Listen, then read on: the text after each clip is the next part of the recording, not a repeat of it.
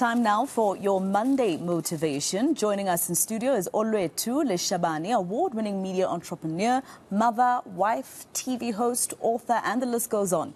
She is also the founder of Art of Superwoman, a multimedia platform which highlights and celebrates women of excellence in historically male-dominated industries and positions. She's with us in studio. Olwethu, how do you do it?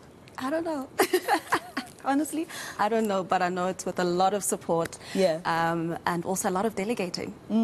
All right, so what do you have to say to our viewers who are looking at you this morning and are thinking, I also want to be an entrepreneur, but also have it all, be a mother, a wife, and work? I think you can have it all, just not all at once, as Oprah famously said. And I've always been motivated by the idea of I want to achieve things. I want to work towards my goals. But I know that I can't have it all at the same time.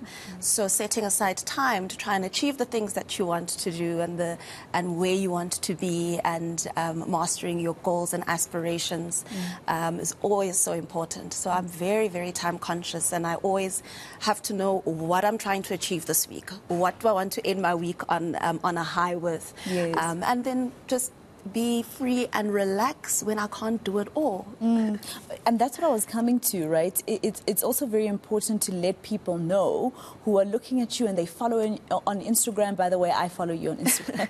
And they see this perfect life, that it's sometimes okay to have downtime. Yeah, I mean, it's not perfect. Remember, we portray just a little bit of the iceberg on social media. So it's not always perfect. There's nothing that is perfect.